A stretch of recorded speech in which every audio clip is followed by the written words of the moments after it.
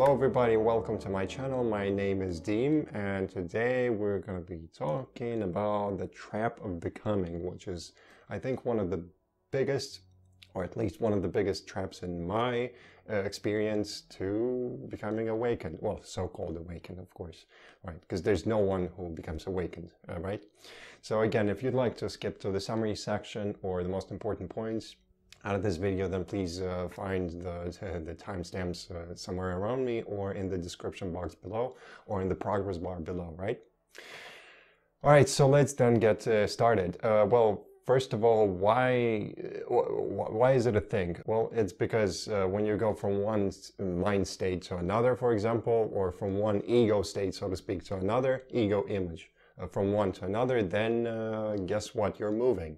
And this is this contradicts your authentic nature, because your authentic nature is immovable. So you're basically nothing. And what does nothing do? Nothing.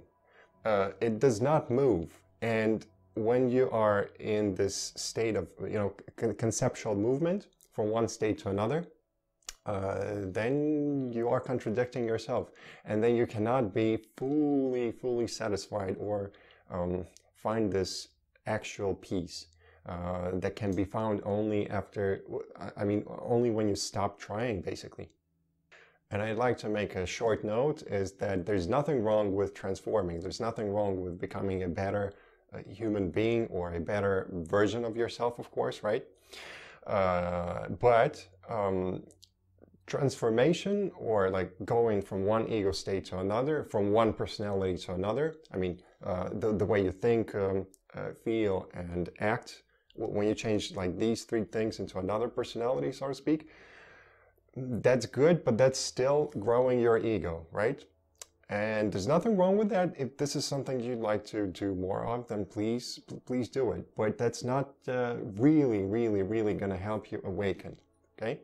When you see through the personality, you can still develop it if you want to, if that's your thing, but you're going to do it without this element of desperation, right? It's not going to be so extremely important, extremely urgent. Maybe also not as fun, right? As when you are deeply in this so-called game of life. But at least it's going to be lighter. It's going to be lighter because you kind of see through it. You see through the illusion of personality. So you see that it didn't exist, that it's not gonna exist, and it does not exist right here, right now. And guess what? Your nature is already perfect, so there's no need to fix yourself in order to become better. And there's no need to repair yourself, because there's nothing wrong with your authentic nature. With the personality and with the way that you look at the personality, that's another story. The way the personality looks at itself and at different possibilities that this personality can use, or different avenues that it can go in order to develop to become a different personality, right? But I'm not talking about this. I'm talking about the most authentic part of yourself, of course, the part that is already there, that does not need any manipulations, for example, or some changes in order to transform or to fix or repair. That no, you don't need to do this. So why do people seek transformation? Well, it's usually because they think that when I transform, then I'm going to become a better version of myself, then my life is going to be easier, then I'm going to have this peace, this transcendental existential peace that I'm looking for, right? And in a way that they are going to get like some of it, right? But not as much as you get when you actually get awakened in a non-dual way, because you can only have like real peace when you reconcile the unreconcilable, so to speak. When you reconcile things that are, so to speak, in conflict with each other from the point of view of personality, right? From the point of view of our mind. From the point of view of the majority of the society, right? Things that cannot work together, like either or. But when you allow yourself to go into a space where both of them actually exist, and you're going to be like, oh, but you guys don't have to mutually exclude each other. You just are different colors. as opposed to one is correct, another one is incorrect. Do you see the difference? Do you see the difference between that's good and that's bad versus that's red and that's yellow?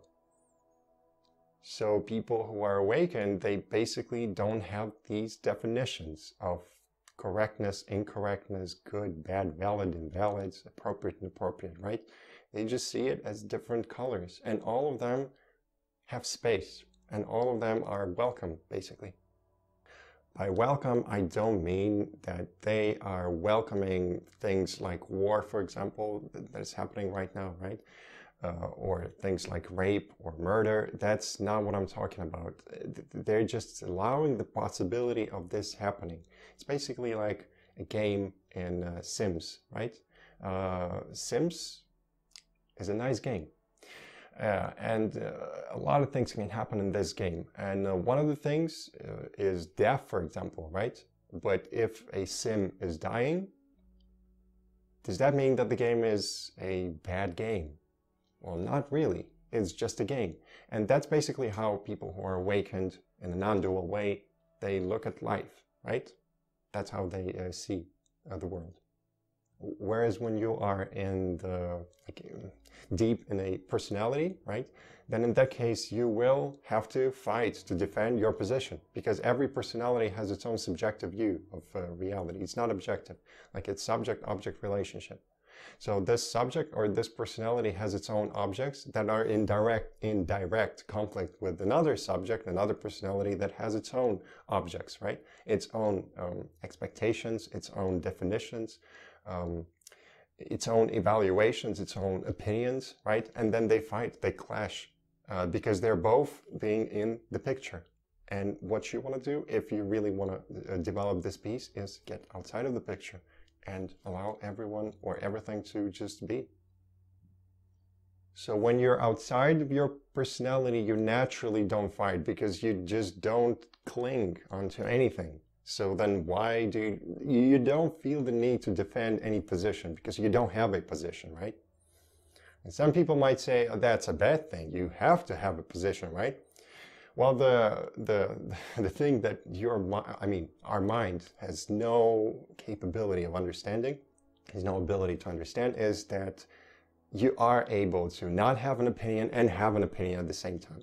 So you're basically feeling these emotions, maybe, popping up there, but you're not taking them seriously. You're basically looking at them as like a Santa show or Batman, right? Which is just a character. So you're just not taking it as seriously. Therefore, you're not being a prey to this thought or this feeling or this sensation. The sensation or the feeling that says you have to stand with this opinion as opposed to that opinion, because that one is definitely incorrect, right? But that is probably not the case. So real lightness starts after awakening, because you see that everything is a game, everything is just an illusion. So you might as well just enjoy your time here. So becoming is one of the biggest traps, at least in my opinion, in my experience. And becoming is only possible within time, if you think about it. So there's like a timeline, and then you start your journey of transforming into a different version of you. And then as time passes, and if you're committed, of course, to change, then you become someone else. But notice, you need time for that. And time is an ego creation as well. And here's the thing, if you stop becoming someone, you stop moving somewhere, right? Because becoming is moving. And when you stop moving, you become immovable. Basically, your authentic nature, because your authentic nature is nothing, is immovable. And when you're there, then your ego starts to dissolve. Slowly, slowly, slowly dissolve. Or maybe not the ego, but your idea or your belief in that ego starts to dissolve. Because the show or the seeming show might be there for a long time, but the question is whether you're going to buy into it, whether you're going to think that it's real. And by time, I don't mean physical time, I mean psychological time. So psychological time, like I am reacting like this because I've been abused for a long time when I was a child. that's why I'm reacting like this. Well, actually, that might be partially true, but probably it's not just because of this, but because you've been pedestalizing this idea that if I'm traumatized as a child, I have to continuously choose to behave, to think, to act, and to feel as if I was abused. But if you just choose to think, act, and feel in a different way, you're going to notice that, wow, this does not work as powerfully as I thought it did, okay? It's about people that say that, oh, I was traumatized in my childhood and that's why I need a long time for me to recover. But maybe that's not true. Maybe you can recover like way faster than you thought you can. After all, there are some people that can reverse even cancer, right? Like even a terminal, like a very brutal terminal illness like this in a couple of weeks even. So if they can do it, then you can do it as well with something milder, like the trauma that you went through. And I'm not saying that your trauma was a mild thing, right? But I'm just saying that if they are able to change the way that they're thinking, feeling, and acting when they have this terminal illness, and that causes them to change, to just heal, then you can do it as well. And just so you know, I got this information from Joe Dispenza, so I think you can check his material to get more information on that, okay? So the trap of becoming is moving from state A to state B, whatever that is, like from an unhappy life to a happy life, from life that does not satisfy you to a life that satisfies you, from so-called wholeness, right? Because you can even identify with the wholeness of life, to a character, or the opposite, from a character to wholeness. That's still movement. That's all ego. Movement, movement, movement, movement. And what I'm saying is, when you awaken, it's the opposite of that. You just realize, wow, there's no one that moves. There's no one who needs to transform, because he or she does not exist in the first place. And notice, these are all dualities, like not happy to happy, not satisfied to satisfied, character to wholeness, or the opposite, right? That's all, these are all dualities. And I'm talking about non-duality. So it's the opposite of that. And only subjects are the ones who move, because your nature, again, as I said it over and over again, is immovable. And I found in my journey that I can only find peace when I'm immovable. And by that I mean conceptually immovable. And so if your goal is to awaken, then the mere attempt to become someone else or to become awakened is already leading you away from actually being awakened, because the authentic state that you already are, does not need you to become anyone, okay? You know, the most important problem that we have with this becoming trap is that we are running away from our natural, immovable, authentic state. And guess what? We can even be too much preoccupied with so-called spiritual growth. But what does spiritual growth even mean? You grow from the state of like A to B, right? You're moving somewhere. And that's already becoming. So you are becoming someone, like become more spiritual, a person who's closer to awakening than you were a week ago, for example. But that's still you becoming someone else. And that leads you away from this motionless, authentic state that you are. So it's quite simple. You just have to stop becoming, because you are already there. You are already it.